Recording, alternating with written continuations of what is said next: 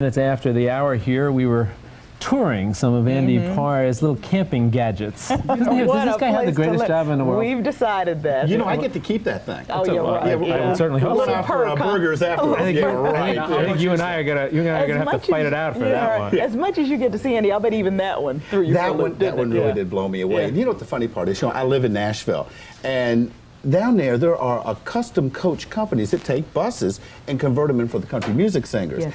And those type of things, but you know, are really outrageous. With this one though, I mean, look at this. With that panel that pops out, Jack, you saw firsthand how that basically doubles your living area there. I gotta tell you something, this thing is bigger and much more ornate than I think the first 4 or 5 places we lived in. I mean, we were, actually, we laughed, the first place we had when we were in law school was the garage of a garage apartment. We didn't even have the apartment part.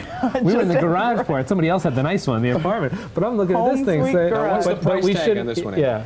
Now, this one, we didn't get to the price, $788,000. But Jack, I have good news. Not only do they take credit cards, you've been pre-approved. It's already. Flip down that gold one. Jack's Ford. That's what we'll name it. You don't feel at all claustrophobic. No, not didn't at all.